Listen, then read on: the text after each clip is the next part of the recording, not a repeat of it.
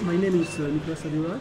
I am one of the 4 founders and now actually the manager.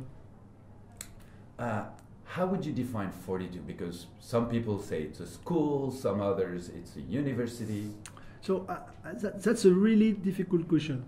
And by the way, we are not called School 42. We are the name of the stuff. It's 42 itself, because we don't believe, and we didn't find any name.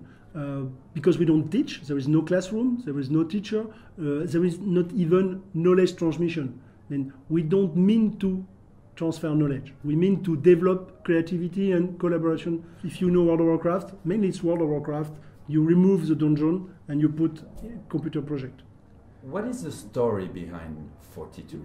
Just before starting 42, I was managing Epitech, another IT school that I founded 20 years ago. And in this school, we start a program to help poor people, also in poor area, and who quit school early. We have 120 to 150,000 young people getting out of education system in France each year without any degree. Most of the people will quit because they don't stand it. Because the whole education system is done to remove freedom, to make people more disciplined, to make people more standardized, and some people just don't stand it. Okay, and most of the time they will be the more interesting people to be creative. I have been knowing Xavier for now a little more than 25 years. So he called me and he said, "Nicolas, what's going wrong in this country? I am looking for talents everywhere. I don't find any. We have a big lack of talent. We need them. Okay, we have young people full of talent but not recognized as so. Just make the link. Okay, so that's the main idea of 42.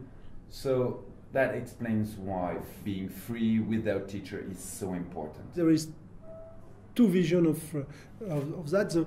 The fact that to have no teacher, it's because of we think the teacher lead to the past. Okay, he is the past. And the main idea that is very important for us, it's we believe that knowledge is not useful anymore. It's even more than not useful, it's dangerous. It's dangerous specifically to IT. Because in IT, a lot of people don't understand stuff in IT. They feel like IT, it's something where knowledge evolves. It doesn't evolve. It's always a revolution. I always try to make a simple comparison. I come from physics field. You know, in physics, we learn nature. So we try to understand how nature works, but we don't have any effect on nature. Okay? In IT, it's only human convention. So when we change stuff, it changes the world. It doesn't change only the way we see the world. In IT, world change. In physics, world never change. That's our first conviction. The second conviction is the fact that we are out of the individual creativity. The fields are too deep, too complex, so that one person can get everything and then find something new.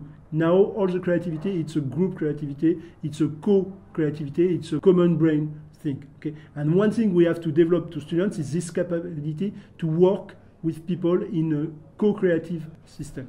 What's your vision about the place you created or the places you created together with the corporate world and the tech giants? I think, at least in intelligence artificial, we are in a kind of emergence stuff. So we are not in a kind of developing process. I mean, we are not in incremental innovation. So it can appear anywhere, and it will probably appear anywhere.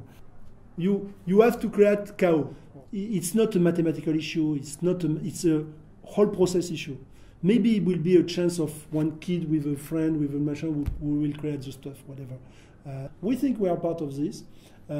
We think we are part of providing unexpected talent. Do you have students from Brazil or plans to develop in Brazil? Because I believe you have some developments outside of France. We don't know how many students because we don't ask them where do they come from. When we select students, we only know their age, their name, and their email.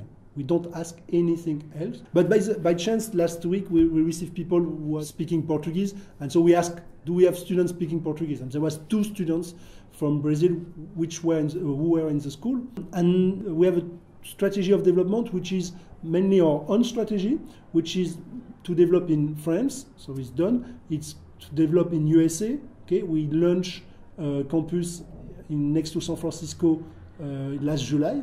okay, and it will hold 10,000 students. Okay, so it's one big campus.